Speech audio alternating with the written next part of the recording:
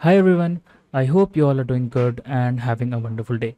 In this video, I'm going to show you some of the 4 most awesome way of how you can use SQL map that will help you to find SQL injection vulnerabilities.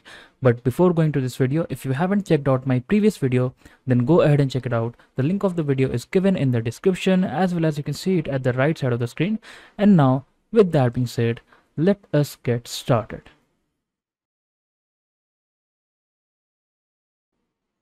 So a very interesting way of using SQL map with your methodology is directly using the request body and paste it into SQL map. That will help you to not only use SQL map with ease, but it will also help you to establish all the essential headers, cookies, and all those the necessary values that are required to test and authenticated endpoints directly into the request. So SQL map is directly going to feed all those data, and you don't need to do anything at all. Let me show you how we can do that. Okay, just an example. Let me just go to my browser here. Okay, so you can see we are right at our browser over here. I'm just going to see if my intercept is off. Yes. And now I'm going to show you something very interesting. For example, let us say that I'm testing this particular web application. Okay, 1.131 to DVWA. And let me just quickly log into this application here. Now you can see I'm I'm just doing the authentication part, and then only I'm allowed to access all the internal content, right? So to test for these for vulnerabilities in authenticated endpoints, we basically need to specify the cookies or all the necessary values. So an easy way is to directly copy the request body and send it directly to SQL map. Let me show you. I'm just going to give you a very simple example, and I'm just going to keep this to low just to show you the exact demonstration. Save this SQL injection. Just going to add a random value. Okay, you can see this is the URL that we've got. If I copy this URL and if I paste it in a new incognito tab where I am not logged in, you'll see I will be redirected to the admin, to the login panel, right? So let's try to see that how we can get around this particular scenario. Okay, the very basic thing is, let's open our burp suite first. And I'm simply going to just send all my request to the burp suite proxy, and then we are simply going to just capture the request. Okay, just going to turn on the intercept, and let's specify user ID 1. Click on submit, and you can see this is the request going on. I'm simply going to send this to the repeater, and then what I'm going to do is I'm simply going to copy all of this request body. Okay, and then I'm going to create a new file,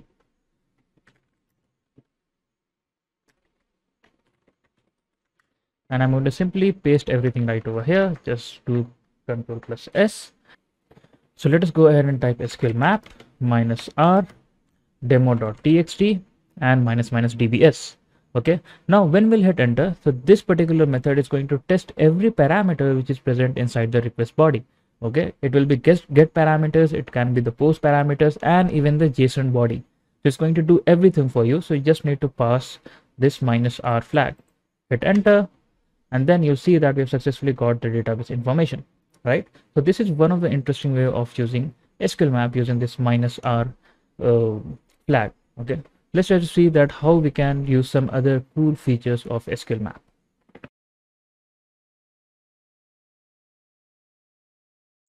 Now let me show you another cool feature of SQL map. Do you guys know that we can use SQL map to directly escalate SQL injection into remote code execution? Okay, now this can be only done if the file read and write features are enabled by the backend. But if it is enabled, then make sure to go ahead and check this particular flag that I'm going to show you. Okay, for example, let us say that this is our target, and we want to identify SQL injection here. So let me just quickly do the request sending part. There it is. I'm just going to copy everything from the request body, and let's open our terminal. And now let's go ahead and create a file.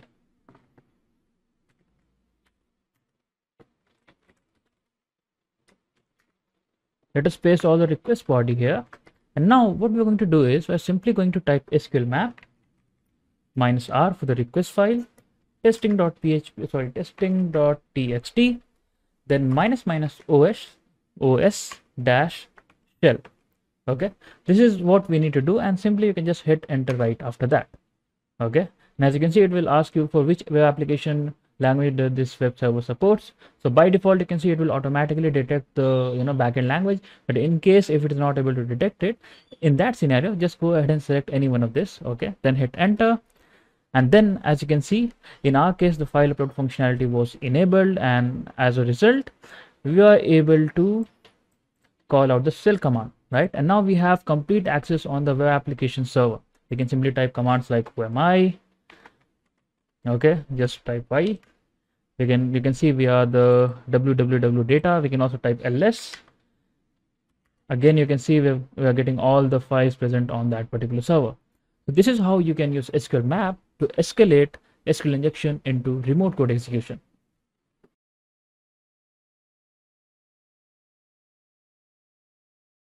Another interesting way of using SQLMAP is to check out all the functionality that we have that we can use to bypass the web application firewall misconfiguration. And to check that, like how many features that we have that can bypass web application firewall, we simply need to type one command, which is SQLMAP -list tampers. Hit enter, and then you will see all the available files or functionalities that we can use to tackle multiple web application firewall misconfiguration. For example, you can see that it will replace this int union with int this particular value. Then you can see it is going to replace this single quote into this you can say counterpart with counterpart, something like that, right? Then we have this between, like replaces greater than operator with non-between and hash. Okay, so these are some things that you can use actually.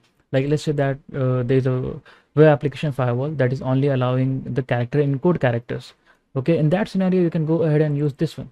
Okay, similarly, once you have identified the target, like what type of values are getting detected by the web application firewall, then you can go ahead and use one of these to prevent the web application firewall to get triggered. Okay, for example, let us go ahead and use this character encode. I'm just going to copy this, and again I'm going to use the same lab. Just go ahead and type SQLMAP -r testing, and you can simply type -- tamper equals to, and just paste out the particular file that you have copied. Okay, and then simply let's do --tbs, hit enter, wait for a few seconds, and as you can see, we have successfully got the database. So this is one of the most interesting way of using SQLMAP, that you can simply go ahead and see what are the available options you have. But first, you need to understand that what type of values are getting flagged by the web application firewall, the character to be specific. Only then you will be able to use it.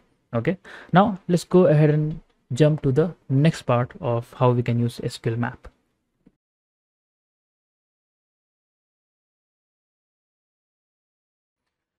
Okay, let me show you the last and the interesting way of finding SQL injections. So let me just go ahead and log into my DVWA, and then I'm going to show you a concept of second URLs. Okay, let me just show you.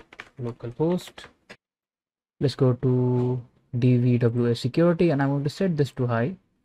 Okay, and let us try to understand this functionality. Okay, this is very interesting. And you can see once I have written this ID1, so this is what I am reflecting. Okay, let's try to understand this, that you can see the value which is getting submitted is on this particular form. Okay, but whatever is reflecting is showing in the first URL. Okay, so we have the concept of multiple URLs. So one URL is used for sending the data, and the second URL is used to view the content, whatever we have got from that particular data. In that case, we can use a very interesting flag, which is -- second URL. Okay, let me show you how we can do this. First, this is the injection point, right? This is where we are adding our value. So I'm just going to turn on my intercept, and then I'm going to simply what you can say, add the value right over here, and simply I'm going to click on submit button. Okay, once we have that, we have the request body. I'm simply going to send this to repeater, and after that I'm simply going to copy everything from here, and then let's create a file. Let's paste every request body that we have copied, and the last thing that we need to do is we can type SQLMAP -r fayaz.txt, minus minus dbs. Okay, once I'll hit enter, right now you can see that it is saying that post parameter id does not appear to be dynamic and might not be injectable. Okay, let's complete this, and you can see what it says, that post parameter id does not seems to be injectable, which means that it's saying that it is not vulnerable at all. Okay, but what we can do is, since we know that we are actually seeing the data on the first url. Okay, so I'm just going to copy the first url over here. Okay, and this particular url or this particular endpoint is used to send the data, right? So this will be our first url, and I'm going to add a second url parameter. Okay, and simply I'm going to paste the value right over here. Okay, do that, and then simply hit enter, and this time hopefully we'll be able to see the vulnerability. And right now, as you can see, it is saying that the backend DBMS is MySQL. So basically we were able to find this SQL injection. So right now we have indicated that you need to look for the data or whatever result you are looking in the second URL.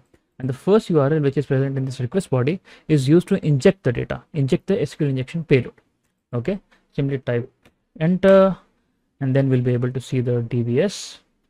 Wait a few seconds here, and you can see we have successfully caught the data. So these are some of the ways that we can use SQL map to get SQL injection.